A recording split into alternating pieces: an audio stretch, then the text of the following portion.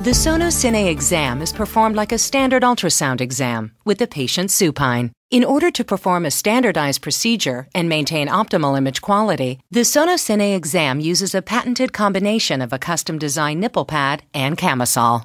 The nipple pad is fabricated from an acoustically transparent hydrogel, which conforms around the nipple to provide continuous probe contact with an acoustically conductive surface.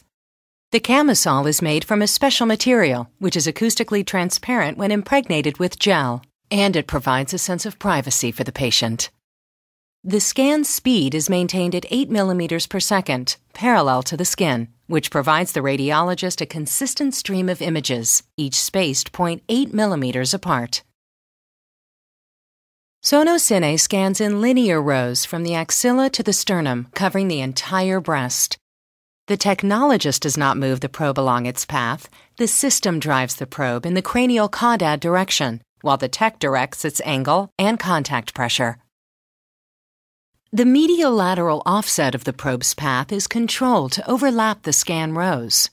To maintain a constant speed relative to the plane of the skin's surface, the SonoCine system senses changes in the pitch and probe angle and controls the scan rate accordingly. When ascending the superior aspect of the breast, the probe pitches and the linear speed slows down so that relative to the skin, it remains constant at 8 millimeters per second. The probe angle pitches again as the probe reaches the anterior portion of the breast, and the linear motion compensates by speeding up, keeping the skin relative speed at 8 millimeters per second. The downward speed slows again as the probe descends the inferior aspect of the breast. At the end of each row, the system automatically moves the probe back to the superior portion of the breast and offsets in the medial lateral direction to begin a new, overlapping row. When the probe tilts to maintain contact on the outer aspect of the breast, the beam projection is offset. The system compensates to bring the beam projection back into the line of the row. The result is a series of parallel scan rows, evenly spaced with images stored at regular intervals.